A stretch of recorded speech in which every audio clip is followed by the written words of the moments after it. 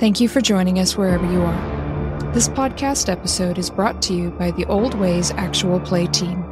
This actual play uses the 5th edition Vampire the Masquerade tabletop role-playing rules by World of Darkness. This actual play is performed by adults and in an adult setting. Listeners should know that this podcast is intended for a mature audience and will include strong language and mature themes.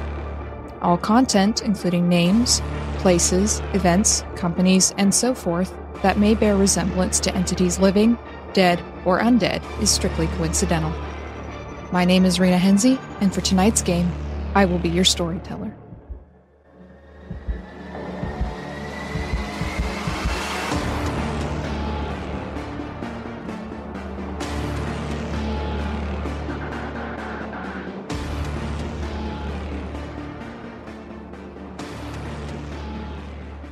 Good evening, everyone, and welcome to another episode of the Old Ways podcast Vampire the Masquerade Chronicle, Shards of San Francisco. I'm your storyteller Rena, and tonight we are bringing you the further adventures of our coterie, if we can call them that anymore, as they venture about the different parts of the city.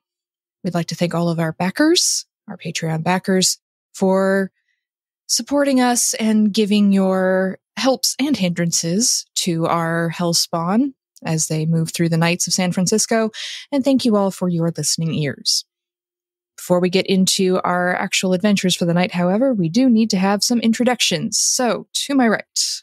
Hi, this is Mike, and I'll be playing Marcus Voss of Clan Bruja. And next to Mike. Hi, I'm John, and I'll be playing Vince Markovich of Clan Tremere. And next to Vince. Hi, my name is Tegan, and I'll be playing Rom the Shaman of Clan Malkavian. At the end of the table. Hi, this is Allie, and I play Katerina Bogdanovich of Clan Toreador. And next to Allie. Hello, this is Bridget, and I am playing Monika West of Clan Salubri. Yes, you are indeed. And last, but certainly not least. This is Tiffany, and I play Alex Giovanni of Clan Hakata. So with our hellspawn assembled, at least at the table, if not in actuality, we can begin. It is still the night of the 3rd, February. Fairly early on in the evening. It's only been about 3.5 hours, so we're about close to 11 p.m.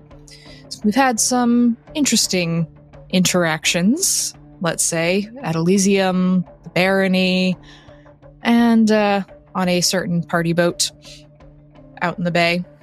So let's jump right back in and see where the rest of the night takes us. This cold, dreary, drizzly night.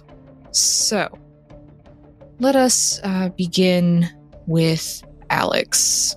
Alex, you have completed your stint, let's say, at Elysium as Hecata in residence for the evening after having a very interesting and somewhat insulting message from William the Hammer. He knew what he was doing. You know that. He knows that. All of Elysium probably knows it at this point. But you can pack up and head out now that you have been seen and have been known to be seen. What are your plans? What would you like to do? Well, I imagine I probably haven't seen Mina since the move. So I will probably go by Vince's place and see if I can visit with Mina. Wonderful. Yes, you haven't really met with Mina since the whole events with Lamb and his Sabbat pack. You know that she went with Vince to his new location, but you haven't been there yet, and you haven't seen Mina thus in some time, or rather, talked to Mina. Vince is the only one who's ever actually seen her. So you can definitely give Vince a call. So Vince, you've finished up with your second patient of the night. You don't have any more scheduled appearances for cleansing. It's a fairly slow night. And as Aaron is doing the cleanup in the room that he usually does on these sorts of nights, your phone rings, which hasn't happened in quite some time for you.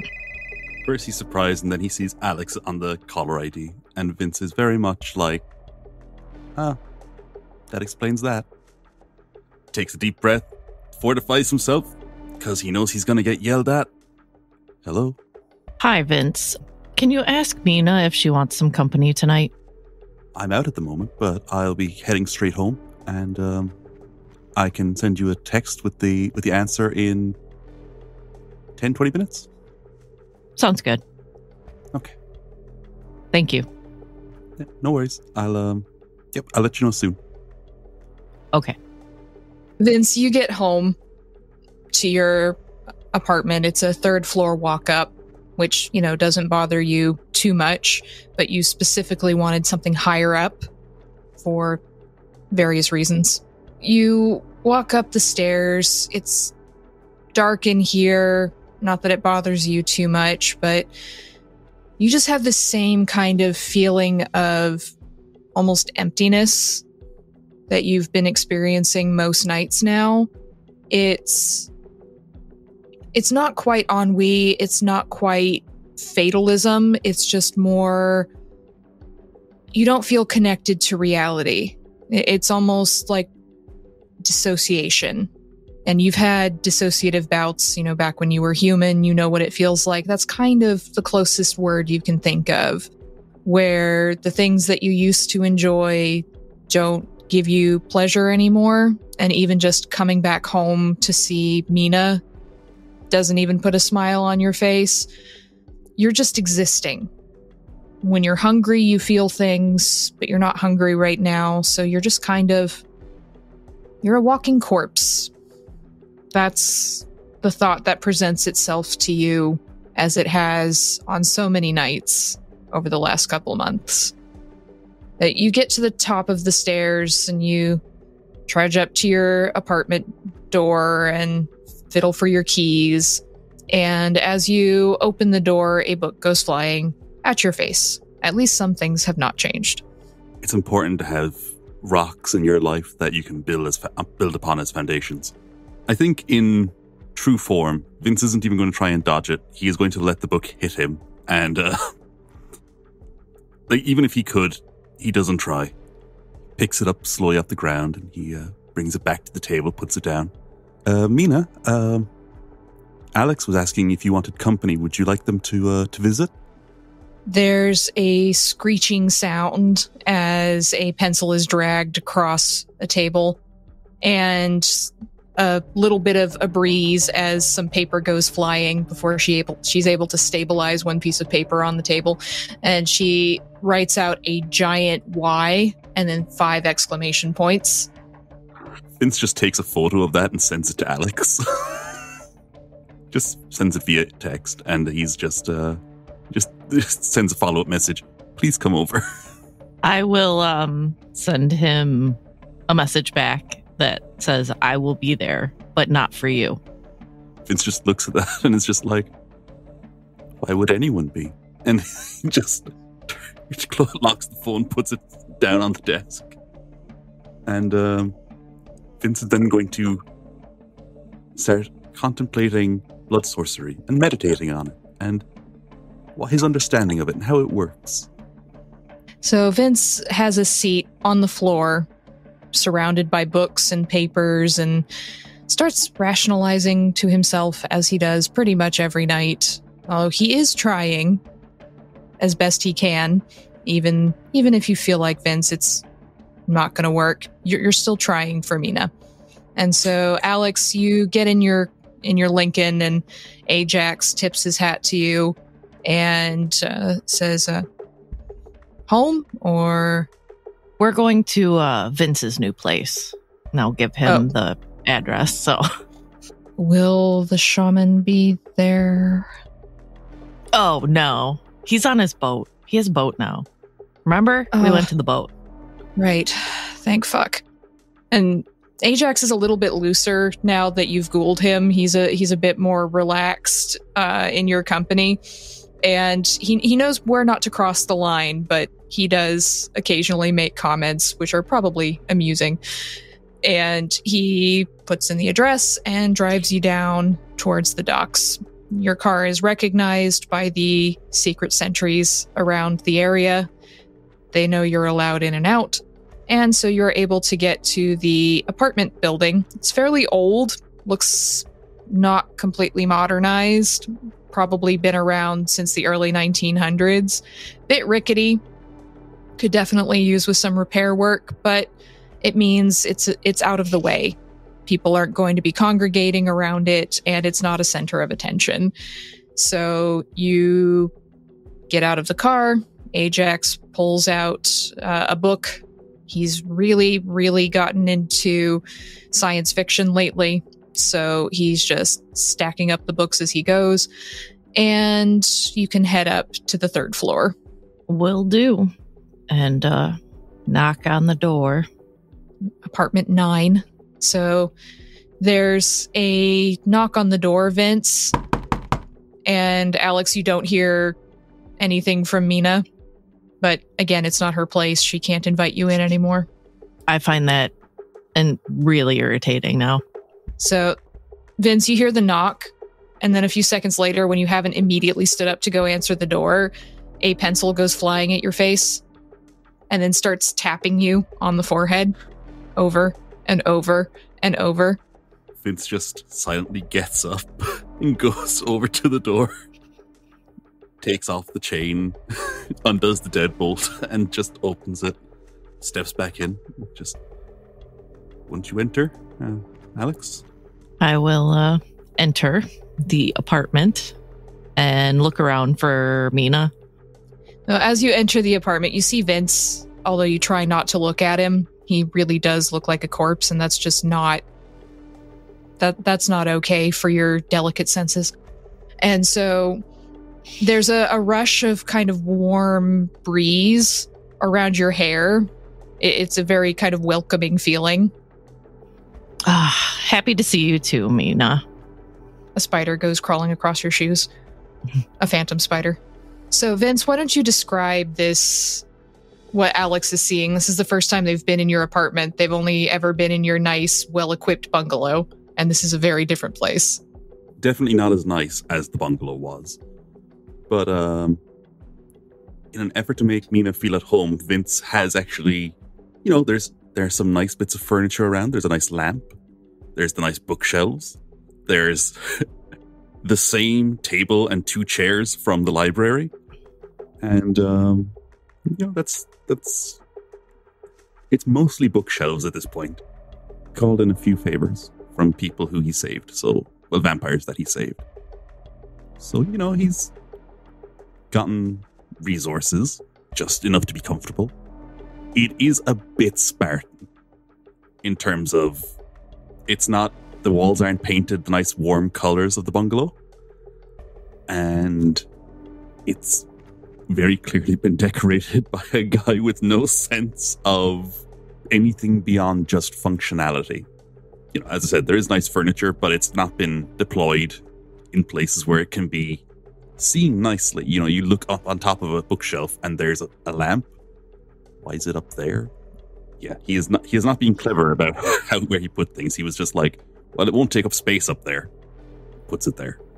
So I see you have taken a step down as far as Mina's home. I figured it was better than her being killed again in retaliation for stuff that I did. Just gives you a tight little, not even a smile, just his lips crease. Do you want to stay here, Mina? Mina drags a sheet of paper out into the hallway. You just see, floating out of the office area into the hallway. The front door opens, Vince. He just grabs and just kind of walks out of the apartment, dragging it on the floor beside him. It's just like, yep. I'll be around, so take your time. Just don't leave me outside for the sunrise. But yeah, nice seeing you, Alex. Feel free to lock up as you're leaving. The door slams shut behind you. So, Alex, you're alone with Mina. Yeah, I'll find some less dusty place to sit and or dust it off. I mean, can't wrinkle the suit. So, yeah, and get some paper out and ask Mina, do you want to stay here? A small, well, not small, but rectangular box goes flying off the shelf, and you see it's a Ouija board. Oh, okay. I if you prefer this, it's a little cliche, but I mean, I guess it works. So I'll just pick it up and pull it over. The planchette starts moving rapidly, a lot faster than she could with writing. And it just is easier. Yeah, makes sense. Veil thick here. Writing hard. Also makes sense. Of course, he wouldn't have, consulted anybody that would know anything about that. But are you staying for him? Is my question. The planchette slowly moves towards yes, and I mean slowly. Okay. And then rapidly it spells out, hate it here. I doubt I can convince him to move. I mean, maybe. He's sick. Well, he's less human, that's why. The soul. Yeah. Also happens when you eat other vampires. I've heard that's not good for you. The planchette just taps yes a few times. Well, I mean, my only concern is you, and I was going to offer you to stay at my place. I know my place is much easier. Plus, then you could hang out with Luther if he's around, if he's not hanging out with the gangrel. But the planchette drops and the paper flies up and you see a little heart drawn on it. Well, it's really up to you. But Vince, the other thing I can do is I can look around and see if there's any places around here that have more room for you and tell him to move. Maybe. You not like Vince. Now? Question mark? I don't not like him. It's hard. He helped save me, and what he did cost him. I don't know how to help him. Me too. And I don't want to be... Because of the game that I am playing, I cannot have him jeopardize it or be seen being friendly to him, if that makes sense. Yes. Worried. Not himself. The planchette taps the board a few times, and then it spells out, hurt. Me. I noticed that. Vince hurt me. I know. I know your book's not your only fetter, and that sucks. Yes. No Karen, no more family. Markovich. Vince last one. Yeah, we'll have to figure out something. I can look into what I can do, but I deal with people and creatures that are already dead. So dealing with the living isn't really my thing. Never trust living. Agree. There's a bit of a pause, and there's some blood trickling down a wall, phantom blood, which is Mina's way of stalling while she's thinking. Don't like here, but Vince, but don't know. What do you advise? Well, does it actually harm you to be here, or is it just hard? Just hard. Okay. No, find Kate. Yeah, right. Okay, here's what I'm going to do. I will drive around the docks tonight. I will look for a spot that has a thinner veil, and I will make Vince move. Ha. Someone has to. Yeah. And if he can. You need to communicate with him to help him, too. Hard. I know. That's why if we get him to move. Eat funny. What do you mean? Window. Human sleep. Eat. Creepy. Yeah. Ew. I thought he did the Capri Sun thing. Not now. Too hard. That's not gonna help him. Not drain. At least. But try. Excellent. Want to go to party? You do? Yes. Bored. Oh. No fun. I will look around for her book. Well, I know where parties are going on right now. Hold on. Do I see Mina's book? Yes, her book's on the desk where it normally is. Okay. I will go pick it up and be like, do you want to go to a party? I'll call Vince. Or I'll call Luther, too. See if he's busy. Just that piece of paper with the exclamation points and the large Y just floats in the air in front of you. And there's spiders crawling up and down the wall. Very quickly. Then, yeah, I will, leave the apartment. Where is Vince? Is he just sitting outside his apartment? Like on the curb, like a sad kid? No, Vince knows that he's not allowed...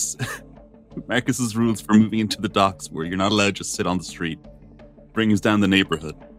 But no, Vince has gone for a walk. He's toddled off. Oh, okay. Then when I am leaving his apartment and I lock the door and stuff, I have Mina's book. I'm going to call Vince. Seen a second call. Alex Giovanni in one night. He's just like, I'm going to get shouted at so goddamn hard. Hi, Alex. I don't want you to be alarmed. Mina wants to go to a party. So I have her book. We're going to go to a party with Luther. And you're going to have to move. He just stands there blinking. You'll still be living within the dock area. It's just that the place that you're at now is hard for Mina. It's hard for her to breathe. Oh, I didn't realize.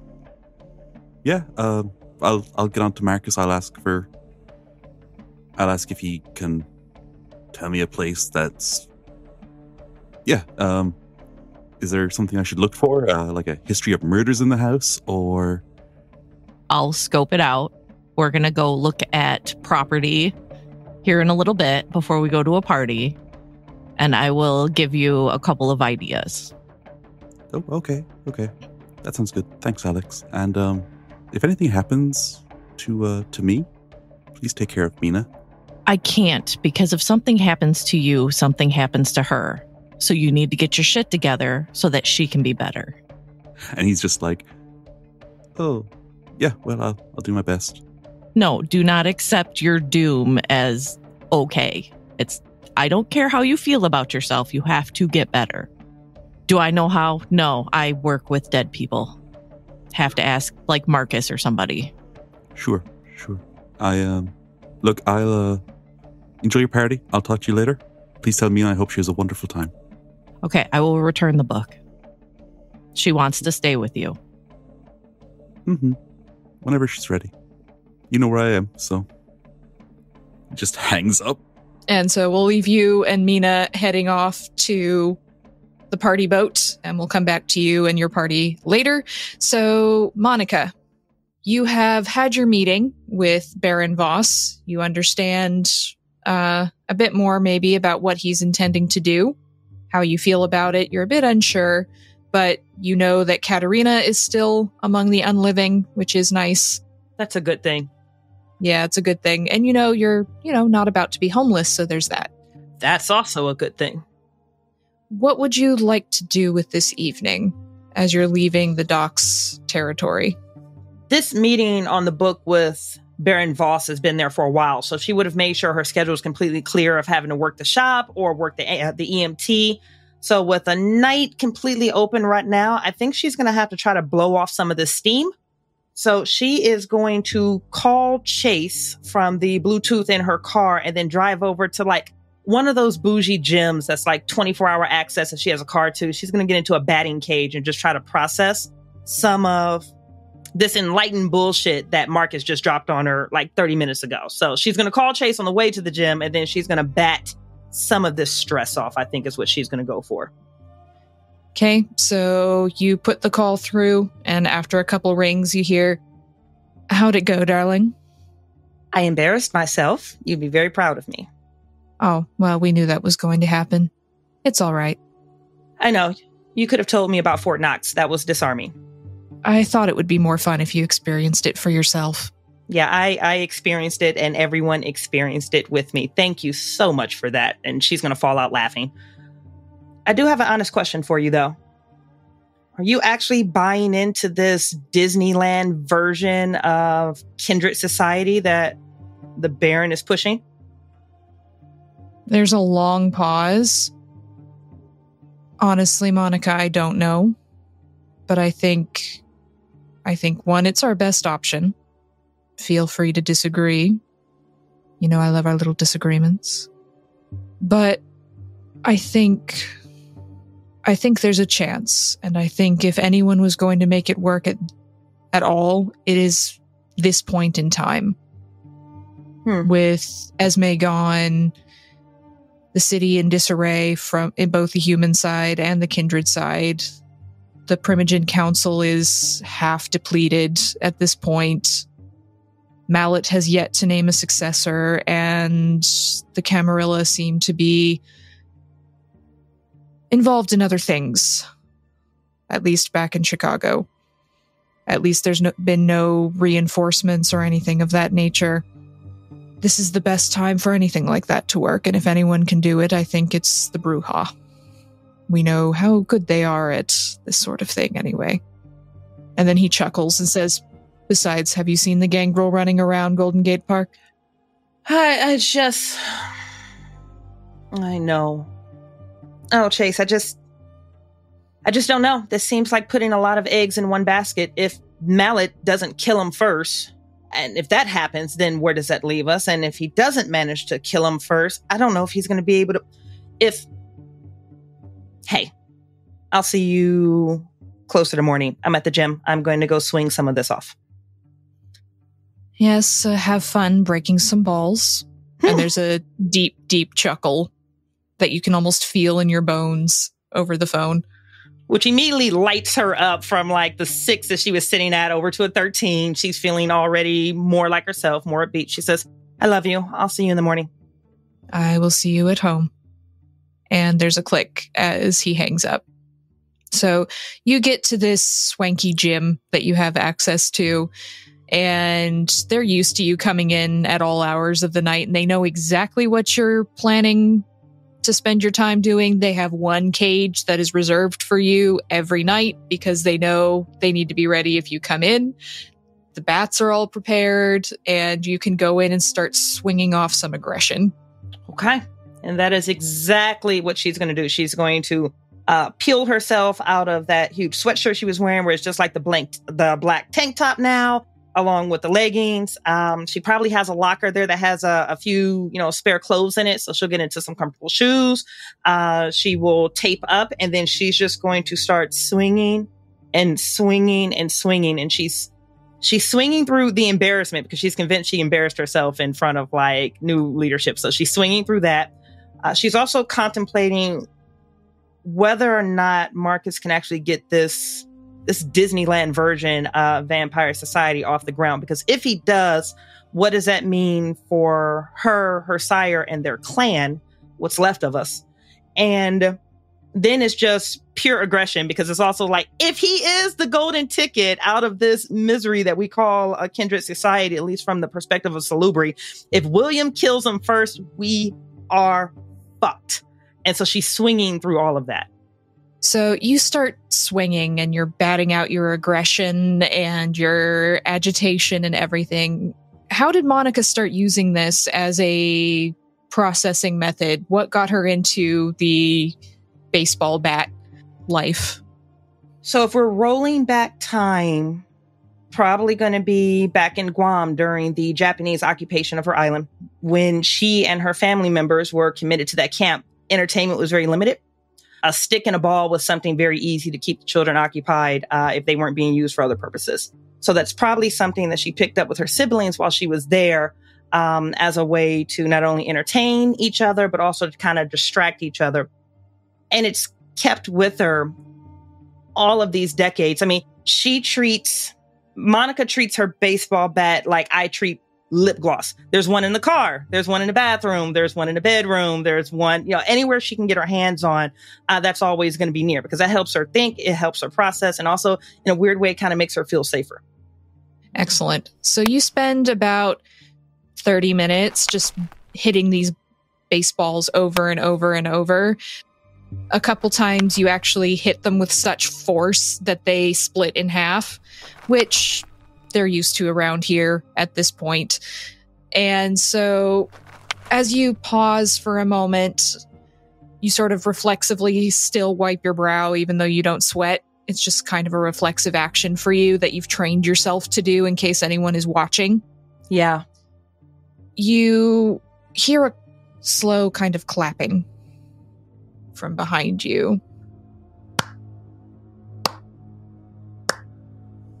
If she had hackles, they would be going up at this point because she hates that bullshit. She hates that predatory, intimidating. She hates moments like this. So she'll just tap the bat twice on the ground and she'll just turn around slowly and she's like dripping with annoyance.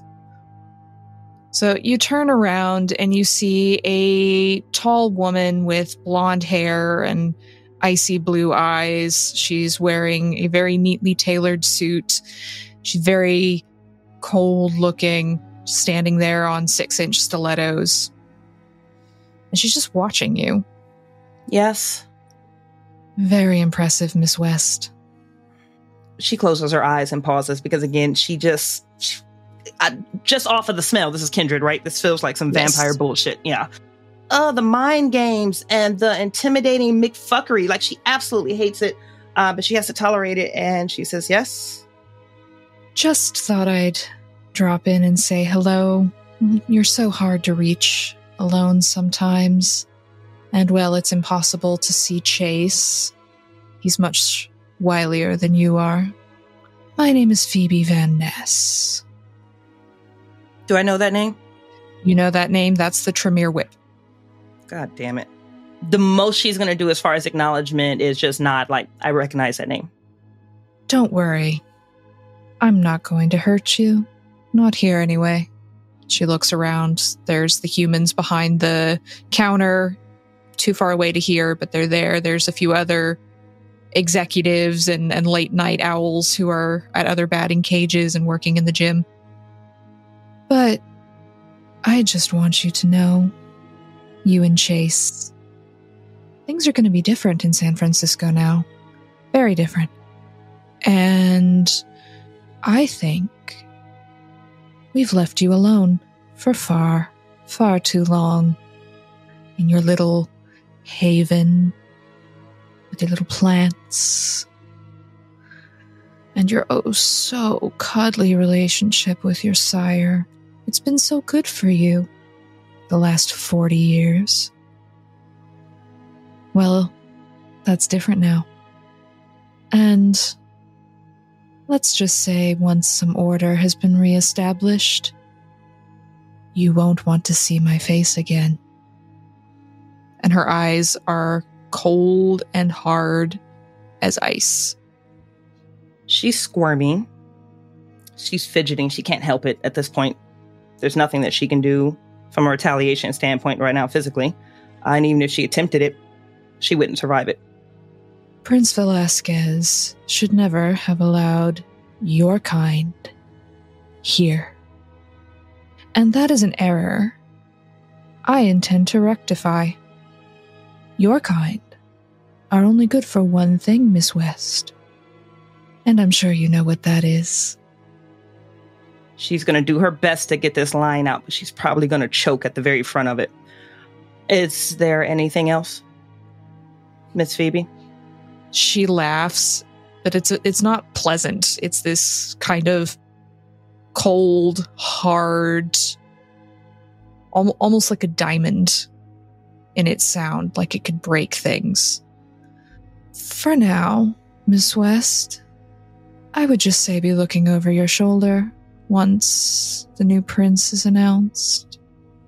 I don't think Clan Ventru is going to be as kind to you as the, in her nostrils flare, Nosferatu. I just thought I'd do you the kindred courtesy of a warning first.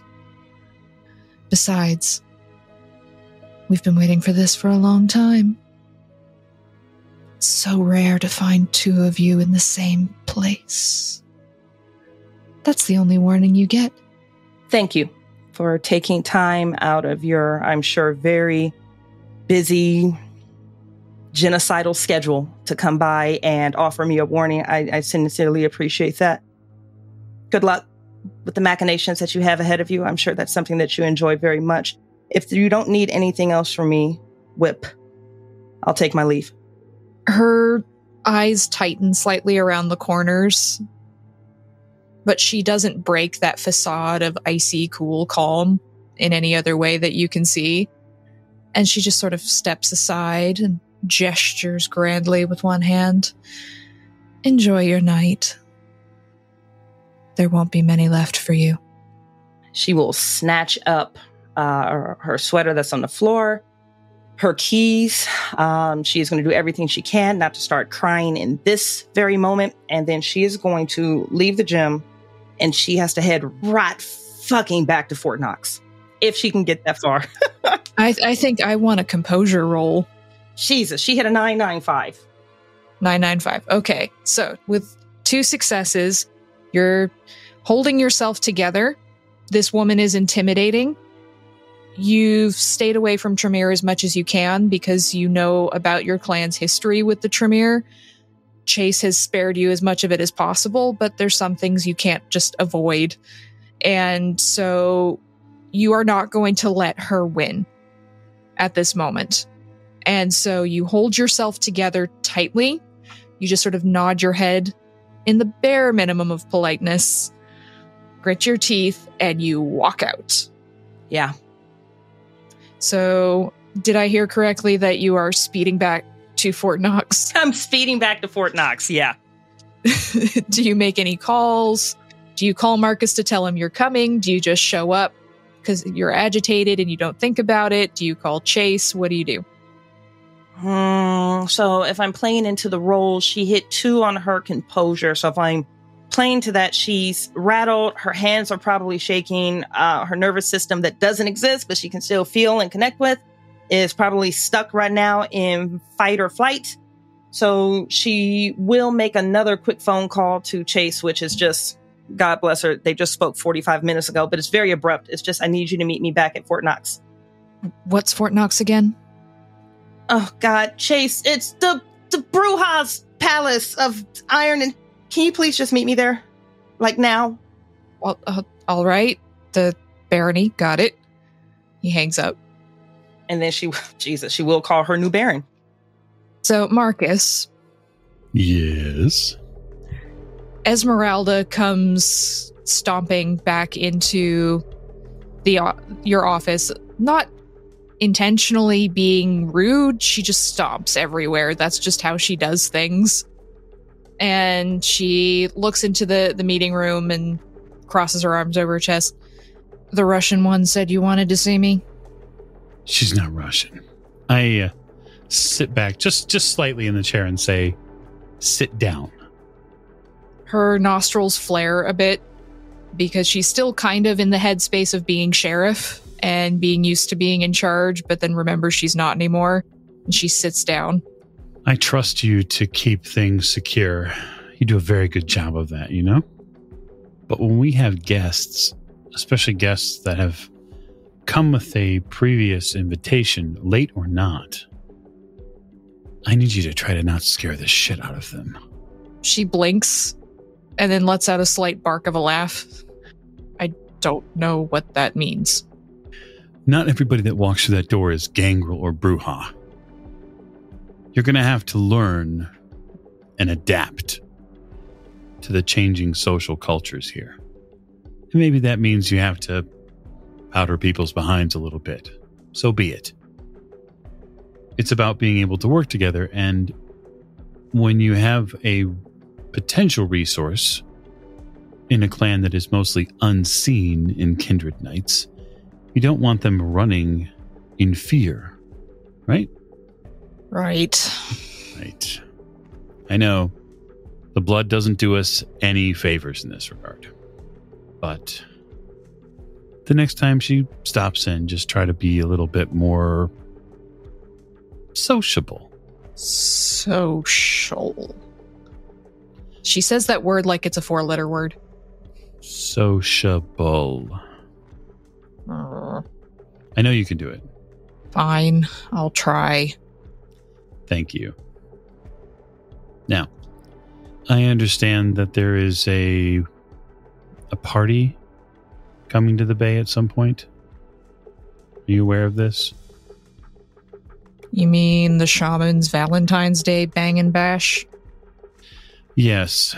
I was informed that there would be flesh, blood, and fun, or something like that was printed on the flyer. I don't know. Kind of gaudy, but yes. Listen, say what you want. Rom throws a great party. She actually cracks a slight smile. It was fun last time. The New Year's one. Not gonna lie. I think we should just be eyes and ears open during this time. We'll have probably visitors visiting the bay. I'll speak with Miriam, but also to our clan.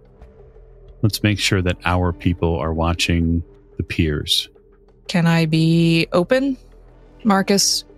Certainly. I find the presence of such a vessel in our territory a little concerning for security purposes. People going in and out, the creepy dead ones from the temple. I don't know who all of them are. It's hard to keep track of everyone. Someone could slip in, and you've got that Tremere in here. There's at least 5 bounties on his head. Mm-hmm. I'm aware. Someone could slip in and just stake him without anyone noticing during one of these events. It worries me. So you'll have to pay closer attention. Yes. I mean, don't come to me with a shopping list of concerns unless you're willing to pay the bill. I need a couple more of us to watch the docks on regular rotation. I need deputies. That's what I want to hear. Remember that we have retired Camarilla titles. Yes. What are we calling it? Co-workers, colleagues, Union brothers and sisters, and those non-gendered? Mm-hmm. Well, I need some of those. I will attend to it. And if we could get a couple day watchers. And she pulls a map out of her pocket and she points out a couple places. Anyone could get in here or here during the day, and we wouldn't know they were there. These are places that are close to Vince, and this one is too close to you. If we move Vince, if we had to move him because of that, listen, there are only so many people that can watch during the day. Right. So I'll take it under advisement. I'll see if I can find you some day and night help. If you can't find enough to cover that area over by his place, move him in closer to you. That is my security advisement. Because as much as I don't like the kid, if someone stakes him on your territory, that's on me. And then I have to go out and hunt down some motherfuckers. Well, yeah, because that would be such a terrible thing for you to be able to do.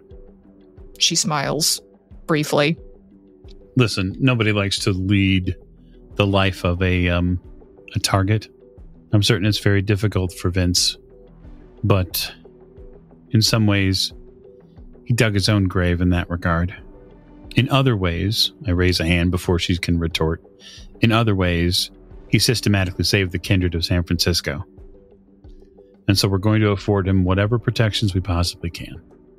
And if we're going to protect him, he needs to be away from this area here. It's too close to the docks. You can have someone coming in by water. You can have someone coming in here by land. I wouldn't put it past Mallet to send in a couple human ghouls and stake him so that Mallet or someone can come in and just spirit him away. We'll make a change. Okay. I'll try to be more sociable. You will. It's an adjustment. It is. And if there were partygoers that weren't supposed to be in the domain, of course you'd have the first right to deal with them as you see fit. I'm certain that Miriam and some of her, we'll say, aquatic gangrel clan members could certainly assist you. She licks her lips. That would be fun. There are some perks to this job. There are. So she stands up. She nods. Esmeralda's not someone who ever makes apologies verbally, but the kind of slight tilt to her head is enough for her. Okay. I am going to go track down Jean. Yes, we'll get to your phone call from Monika in a split second. But first, Katerina, what did you do after taking Monika to the door? What are your plans now? I mean, realistically, probably if there are no further plans with Marcus, probably I'm not doing anything else tonight. So you're going to continue to take Ray Ray's advice. And relax, yes. So you go back to your room, which has the little office attached to it where you work, and also just some comfortable chairs. You've got a stack of books.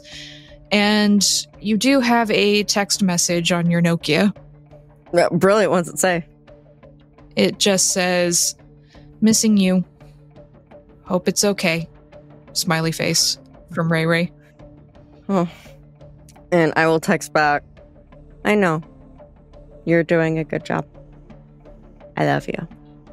Proposing to Raul soon." About time. And then just another smiley face, which your phone being a Nokia T9 just comes in as an emoticon and not an emoji. So it's just a colon and a half parenthesis. I understand that. That makes sense to me. Yes, that makes sense to you. So with a little bit of a pang, you close your flip phone and put it away. Ray Ray texts you occasionally. This is the first time you've heard from him in a couple weeks, but it still hurts when he texts you. Yeah. It's okay. It'll be all right. That's what I have to regularly tell myself, that I didn't make mistakes and cut and run. Katerina sits down to read her book. Takes you a few minutes perhaps to focus. But you know that things are going to be changing around here with the Salubri coming in, what you've heard about what's going on with Mallet and everything else. You haven't seen Vince since Christmas, but you'll be meeting up soon, probably tomorrow night, to set things up once your orders arrive to set up your new farm. But for now, you're going to allow yourself, as you promised your friend, a night to relax. So, Marcus, as you head down the hallway to find Jean, who is probably in her office doing paperwork, you get another phone call. You are a very popular man tonight, Baron. Grand Central Station? That's also going to throw Monika off as she kind of stammers for a second. What? Are you still at Fort Knox?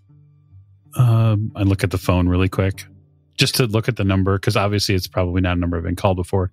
And then I'm going to skip back in my memory, probably be able to remember a voice from earlier tonight and say, yes. You still swinging that open door policy? Of course. Is there a problem? Yes, Chase and I are going to be there within the hour. All right. I'll make preparations for it. Thank you. Come as soon as you can. I am. I hang up the phone. She'll disconnect on her end on the phone too. I turn to Jean, who I'm likely already walking towards. Yes, she looks up when she hears you on the phone. And I say, Harold? Yes, Baron. I smile. She has a slight sarcastic smile. We have 2 very new additions that are coming in an hour. There seems to be some issue.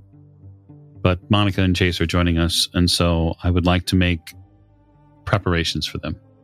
All right. I've already started setting up a house after you met with Chase the first time. She hands you some documents. So separate house, little on the small side probably for a man like Chase, but well, you gotta take what you can get. And it's right close to our building. And by our, she means the Lasombra, who have all shacked up in one building. Chateau Lasombra. Yes, Chateau Lasombra. And we can keep an eye on them over there. It's pretty close, shouldn't be easy to get to. I would like to know, once they arrive, what exactly is sending them running full tilt in here just an hour after the meeting, because that would help me set things up with Esmeralda. Certainly. Yeah, we'll have to find out exactly what it is the source of the trouble is. But that said, we also need to look at potentially moving Vince. There's some security concerns as far as where he's staying at right now. I don't know that we have the daytime security to continue to support him in that area. Well, all the sneaking around he does when he needs to eat, which you're well aware of by now, isn't exactly helpful. So he did slip out a couple weeks ago at some point, and he left the territory. Esmeralda was pissed. He hasn't left since, though, but it would be helpful to have him somewhere we can keep a closer eye on him, because I personally would not like to see him lose his head yet. I look her in the eye when she says yet, and I probably get a little oddly annoyed at the idea of that word yet. Not that I want him to, it's just extremely likely considering how many people want to kill him. I'm doing my best. We all are. Let's move Vince a little closer in. And when you determine an address for him, I'd like it first. I'll have to stop by and pay him a welcome home visit, especially just to remind him about some of the rules. You got it. How quickly do you want me to move him? Oh, I think as soon as possible. All right, I think I can have him in a new place by tomorrow night. Not tonight. It'll take too much. There's too much going on. Moving of pieces, yes. And we still have our thing tonight at Chateau Lasombra. I smirk. Yes, you did say that there was something a little bit more involved that needed to happen. We know how to have fun. Let's just put it that way. Still planning to drop by? Absolutely. All right. Well, I'll go down to the house we set up for Chase and Monika then. I'll get that set up and I'll be waiting there for them if you want to send them in my direction. And she gives you the address on a piece of paper. They need to keep it out of their phones if they have phones. No putting it to GPS. I printed out MapQuest. That's still a thing. Did you know that? It's still a fucking thing. I had no idea. She laughs. Okay. Give her a quick nod, and then I am going to inform the security staff that we will have a couple of new visitors coming and that they will be coming in expeditiously. And so that way they don't get spooked when they arrive. Wonderful. So you make all of those arrangements. Jean sets off in her not super flashy, but very unobtrusive, silvery, smoke-colored car and heads off for the address she gave you. So while all of these preparations are being made, Rom, a very familiar Lincoln pulls up to the dock outside your boat as you are standing on the deck talking to Preethi. Oh, we're doing more than talking. We're organizing. A very familiar Lincoln pulls up with a very familiar figure in a peaked driver's cap sitting in the front seat and very determinedly not making eye contact with you. Oh shit, it's Alex. Oh, fantastic. Fantastic. Just here in time for my shipment. Absolutely fantastic. All right, I'm going to race down that gangplank. Clickety-clack, clickety-clack. Oh my God. How is Rom dressing these days, now that he's a child of Michael? I imagine I've kind of moved up a little bit. Maybe some Banana Republic. I think Banana Republic's probably the best way to go here. Yeah. Rom is going to be wearing, in this case, khaki pants today.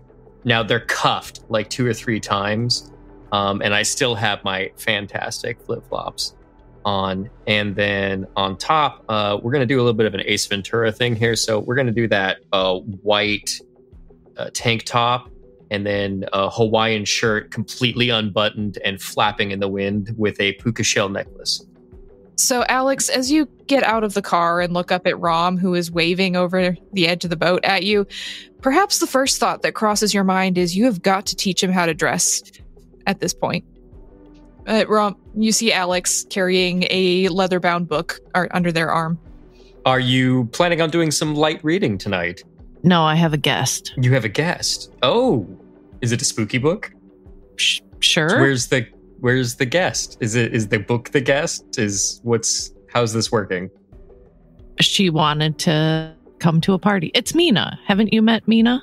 I've met Mina, but so she's mobile? Well, they all are. I don't know how these things work.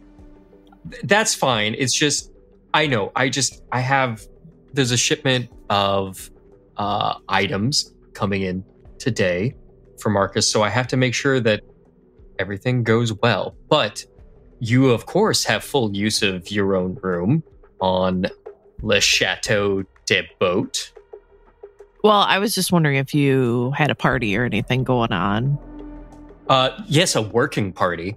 To be honest with you, we do have that big bash coming up on the 14th. Did they have Valentine's Day when you were a kid? Like, all the way back then? It's like, how old is Valentine's Day? Fairly old, depending where you lived. And I mean, St. Valentine was around for a while. Was that the one with the snakes? Also depends on where you live and what you were brought up believing. Okay. Fantastic. I mean, well, here, come on board. I'm sure that we can, I'm sure there's something going on any given night. You can't really have a working party without some brewskis. So there's definitely, plenty of my people around. And probably some lively music or something like that. Did you hear about who we booked? No. Okay, I'll tell you about it later. They're absolutely fantastic. Totally metal. Anyways. I'm gonna turn because I'm just assuming that Mina's standing next to me, and I'm gonna pull out my phone to the keyboard and ask, do you want to stick around for this, or do you want me to find something else? Is Shaman? Hi, Rom. Mina says hi. I thought we weren't supposed to. Who are you texting? Wait, hold on. Is this the ghost? The ghost is texting. Mina is texting. Yes. Mina is texting. Hi, Mina. Hello. I have no idea where to point my eyes. Can see boat. She types.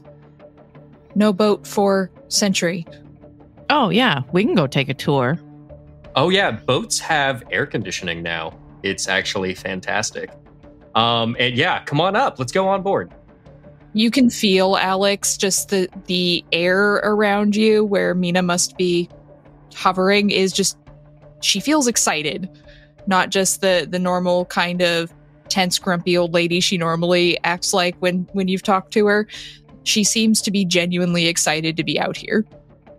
Excellent. So I'll just take her on a tour of the boat. Absolutely. There's definitely always something going on down in the galley. There is, I imagine right now, there's probably celebrating somebody's birthday down there. Probably old cake that's out on the counter. And just a bunch of cheap champagne, the cheapest of champagnes. We're talking about that stuff they only break out around New Year's that just says Brut on the front. So, the less muscular of the crew who would be, bringing things on board the ship, the less muscular ones would probably be down here entertaining themselves. So I imagine no Eric down here. Okay, so Rom can give Mina and Alex a tour of the party boat, and Mina seems to be genuinely excited, although, Rom, you do see occasional spiders scuttling along the walls, and any room she wants to go into, there's this spectral blood that starts trickling down the door. So Oh god. She seems to have a very fun time, though. She can do the blood thing here. That's devastating. All right, fantastic. I make sure to show her where I stay and how I have it decked out and how many suits I have. And oh yes, you have your own suite here with at least 50 suits. At least. I mean, you got to have a color for every occasion, and then I got to have the shoes that match, and then I got to have the ascot that goes with it. Yeah, it's very well laid out. Your room is the only one right now that's not full of cardboard boxes. We have been taking on a bunch of, and Rom kind of leans into Alex a little bit. We've been taking on a bunch of communications equipment recently. Oh, right. Yeah, we talked about that. Yes. So I'm going to have to ask Marcus to please remove it from my spaces soon, hopefully via the installation of it, because it is taking up all of the, what do they call these? P-ways and ladder backs and stairwells all over this place. Oh, that reminds me. I have to call Marcus. Oh, well, is Mina attached to the phone or the book or both of them? Do you just we could continue the wait, if I take the phone, then you won't be able to call Marcus. Mina, do you want to go with him or do you want to wait here with me while I call Marcus? Explore. You want to explore? Okay. How do you have enough range if I keep everything safe here? Think so. Place, fetter, open. Right. Okay. Fantastic. So I'm just going to walk the halls, I guess, then, and I'm going to talk to the air, and I'm going to operate within the assumption that Mina is listening. Yeah, okay, we're going to go check out the deep freeze, because you've got to see the size of the reefers on the ship. They are absolutely amazing. We can store so much stuff. You see a scrawl of blood on the wall that says bodies, ? Absolutely. Bodies are one of the things. Although I am trying to work out a deal with the local aquatic gangrel for body disposal. But I don't know if that's going to go anywhere. There's a light ruffling of your hair, like a breeze passed through it. And it feels kind of condescending, honestly. Oh shit, you can touch people. That's horrific. Oh god. Okay, let's go. So Alex is making a phone call to Marcus, and Rom is giving Ghost Mina a tour, a very uneasy tour of the ship. So meanwhile, a very fancy Lamborghini has pulled up outside your haven, Marcus, followed very shortly by Monika's car. And Chase steps out of it just as Monika pulls in. He's wearing a very nice suit like he was the last time. And he looks very well put together, but he's got a slight expression of concern on his face as Monika comes roaring up in a panic. Okay. So we probably would have them park inside. That way it's nice and safe and we can shut the door, the garage overheads. So you'd pull into this very long pier building that sits, that at the other end of it would be the open space would lead into the bay. But the inside here has all been redone, and normally in these long pier buildings there are tiny shops and little businesses and stuff like that. Now that's all been cleared out, and it's been retrofitted to be, we'll just say, Kindred friendly. But yeah, I meet Chase and extend a hand in greeting. He takes your hand. He's very well manicured, very obviously hasn't done a day of work in his life, or rather a night of work in his unlife. Not with his hands anyway. And he smiles slightly and says, thank you, Baron. Any idea what this is about? Honestly, I don't know. Your child had said that there was a issue and that she needed to make use of the barony and its domain in a rather more immediate sense. So, happy to help and happy to learn more about what's caused such a change. He just sort of shakes his head.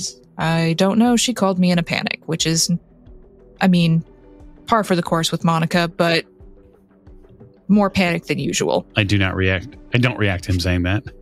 And as he says that, Monica's car comes rolling in.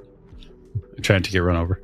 Yeah, because she's coming in super hot. It's one of those things where she does remember to put the car into park, but she does not remember to turn it off as she is like jumping out of the vehicle and ripping that headdress off of her forehead. And she looks at you, Marcus, with like these broken, frantic eyes. And she looks at her sire with just pure heartbreak. And she says, that repugnant, hateful, hatchet-faced bitch cornered me at the gym.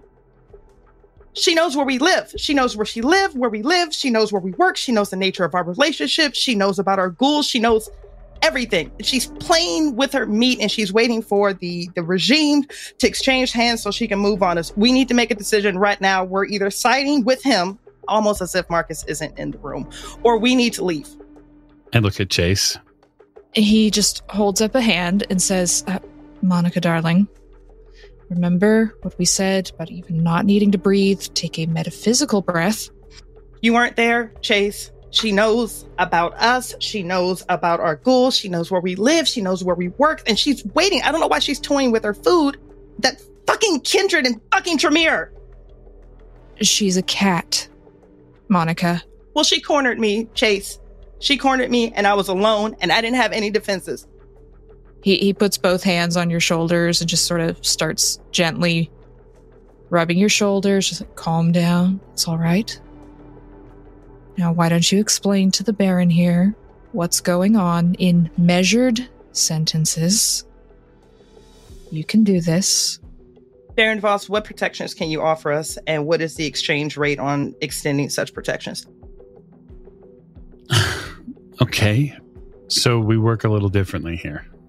If you're expecting some sort of long and drawn out trade, that's really not the way things work. So you've come here and you're asking for help. And so when you say help, I'm going to give it to you. That's just sort of the way things work. What I can offer you is physical protection, certainly.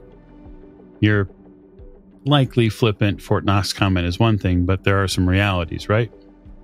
Beyond that, Clan Gangrel and Clan Bruja here in the city and in the Bridge Beyond in Oakland stand with the barony, the domain itself.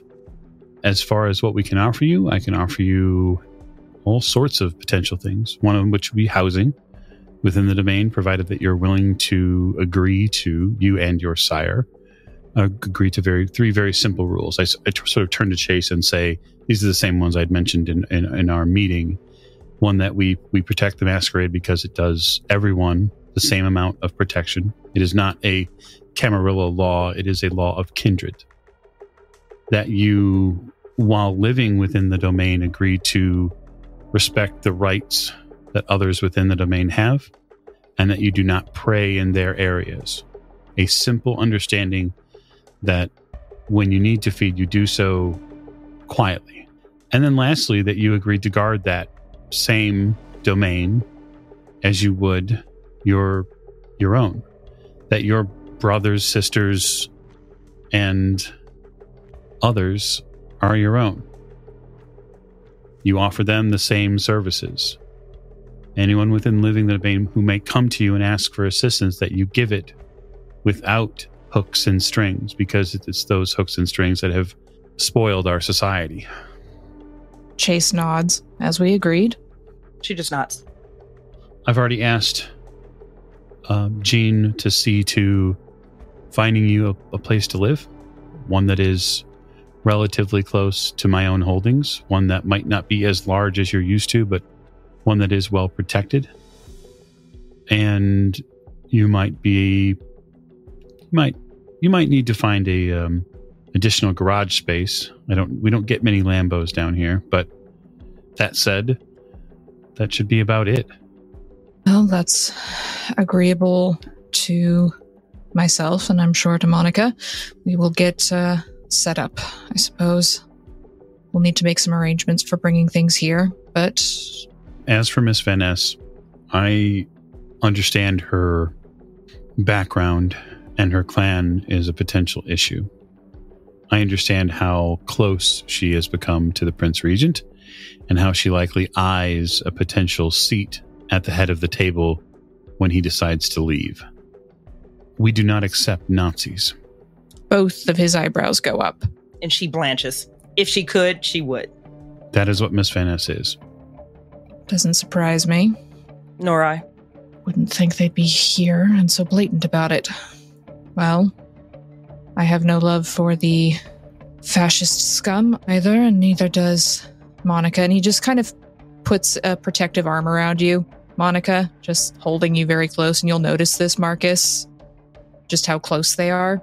Yeah, because she'll grab his other hand and start intertwining her fingers around him. That'll eventually come up like directly, because typically they wouldn't flaunt, but like she's vulnerable right now.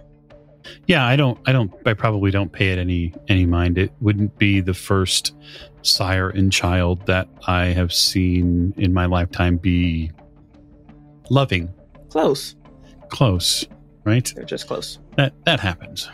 So, yeah, I suppose I will have Jean forward the address to you. There is one request that we make, and that is that the address that we give you not be entered into any GPS that you have. Nothing on their car, nothing on your phone. Learn where you live and learn the space where you're going to exist without utilizing technology to do so. We as Kindred must remember that when the Second Inquisition came, they came via technology. Chase nods, of course. Come on, Monika, we should not take up any more of the Baron's time. He looks a little anxious for the first time. This is the first time, Marcus, you've seen that kind of cool facade of his break, even a little bit.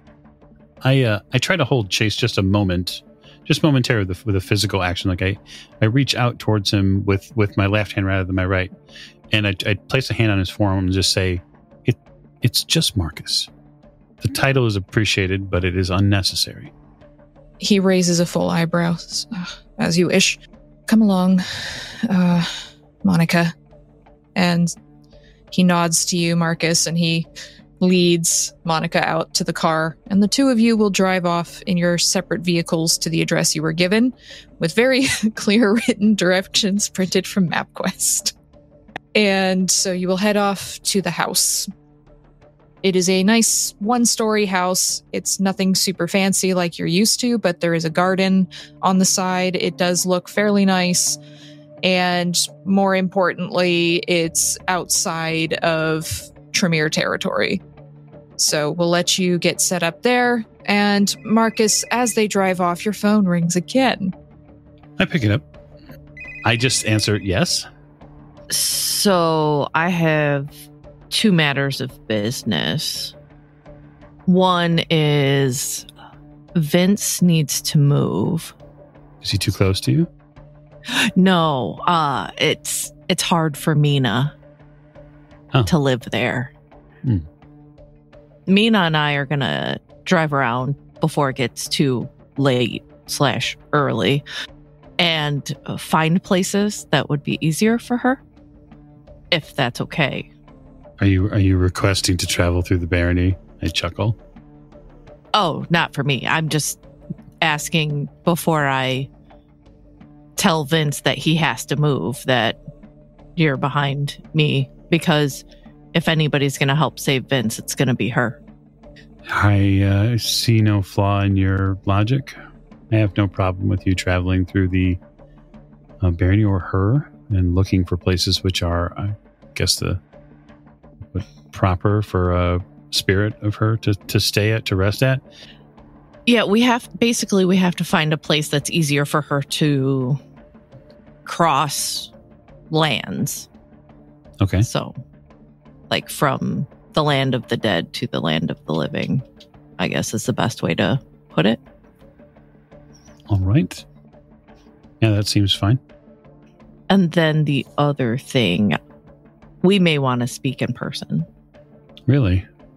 We did discuss how dangerous that might be. Yeah. But I also don't think that it's appropriate on the phone. You're probably right. So you might have to check on the boat. What's wrong with the boat? Just come to the boat.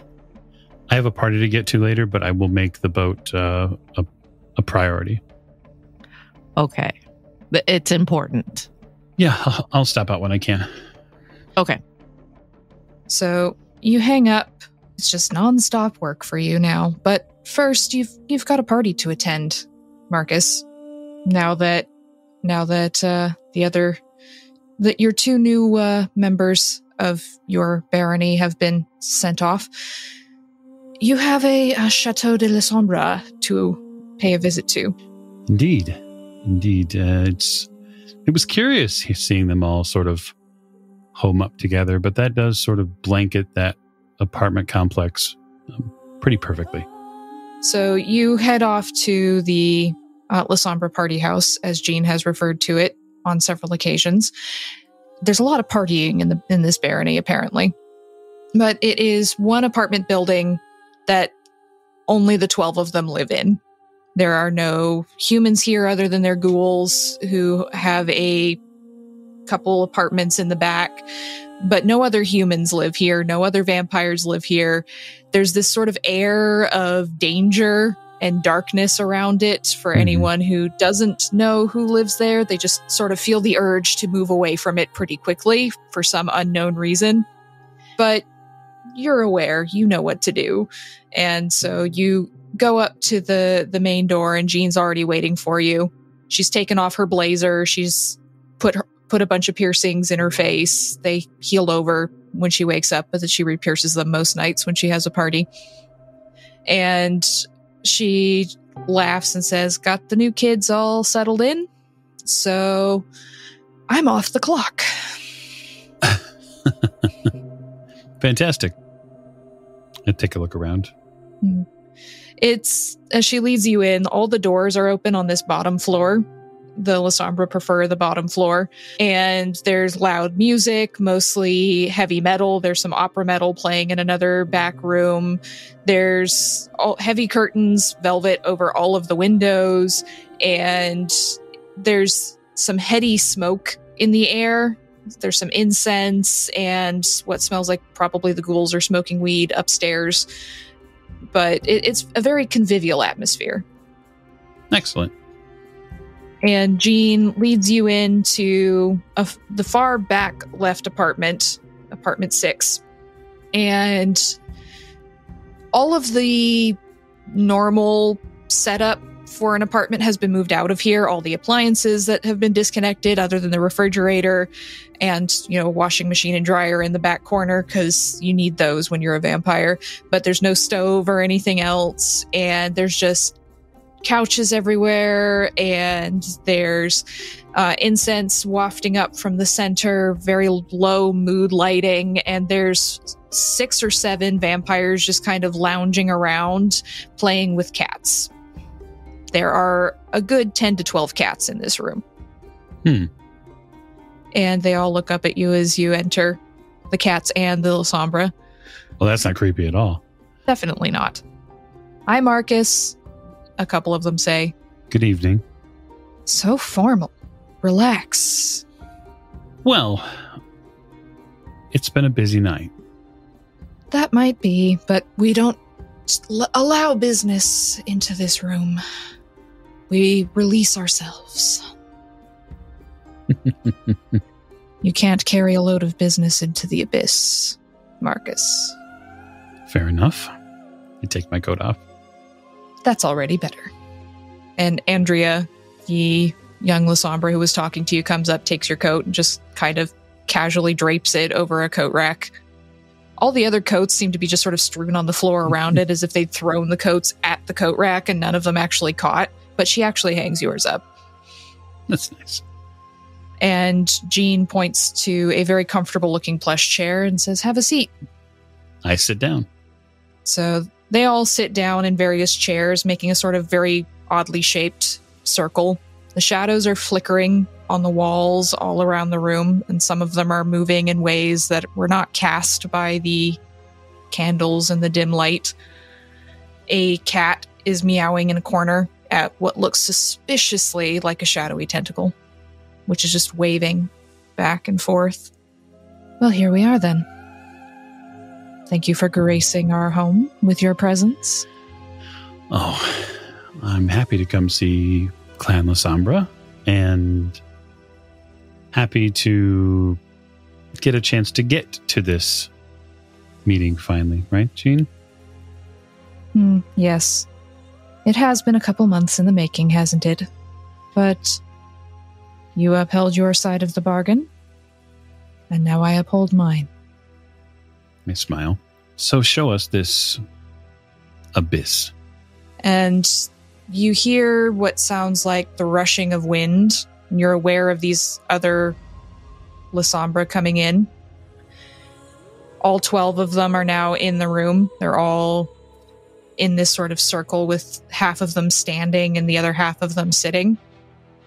And they all close eyes and just sort of hold out their hands up, not holding hands together like in a seance or anything of that sort. They're just holding their hands up. And Jean starts whispering something. You can't quite catch what it is, but it begins to ripple around the room. And she reaches out towards the shadows on the walls. And it almost looks to you, Marcus, as if she's reaching into the shadow and pulling it out of the wall.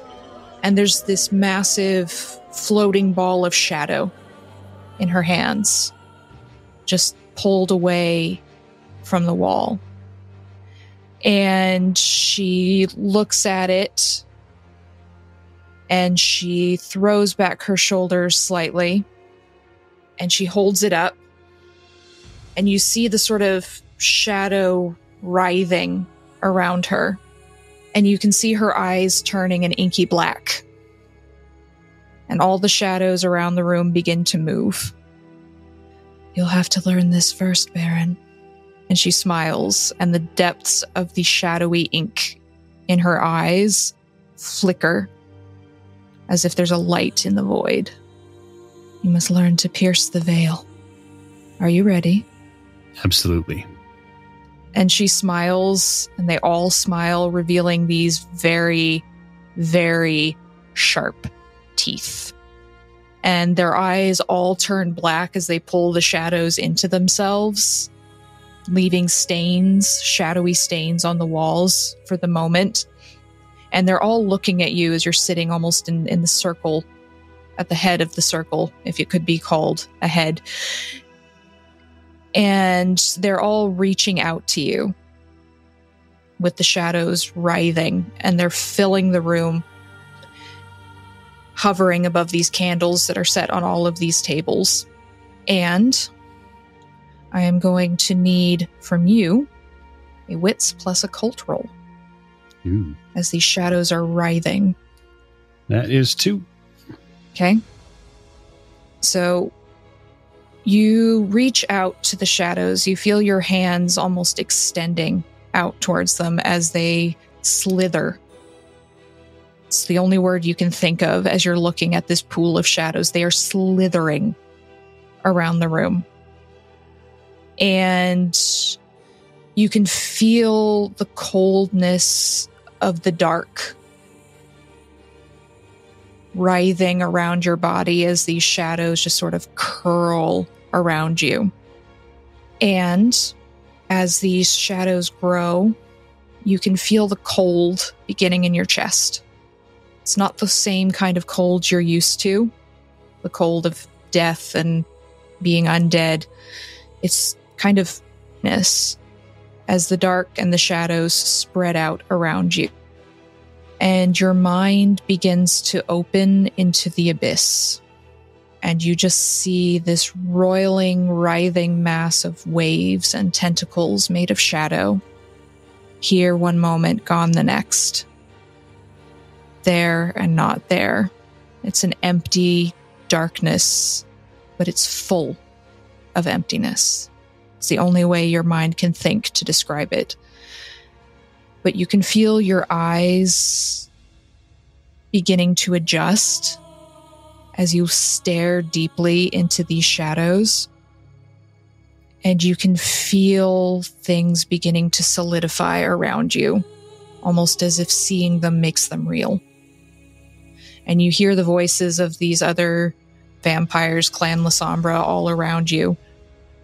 And they're whispering and chanting, and then you hear meowing of some of these cats, and you swear you see these little feline shapes running around in the shadows get louder and louder, and your eyes go wide, and you can suddenly see the room that you were seated in before, but it's dark, and you realize the lights are out. The candles have been extinguished, but you can see. And so now you are able to see past the veil, the light within the shadows. You can always see at night in the darkness, no matter how dark it is, but your eyes will always turn pitch shadowy black, as they are now. And you can see the Lasombra all looking up at you, and you can feel the shadows writhing around your ankles and crawling up your spine, but in a more comforting way than when you entered the room. And one of the cats come and nuzzles up against your ankle. Black cat that stares up at you with its inky eyes. And Jean lowers her hands, and the shadows don't go away. You can still see them slithering around the room. She says, "That's the start. There will be more to come." And that is where we will end tonight's episode. Thank you all for joining us and for listening in on the adventures and misadventures of our coterie. We hope you will tune in next time. And in the meantime, if you would like some more content, then you can check out our Patreon at patreon.com/theoldwayspodcast, where you can find many, many episodes of our coterie's side quests and adventures into various strange things happening around San Francisco, and also just show us some support. Thank you all for your listening ears, and we will see you all next time. Thank you, and good night.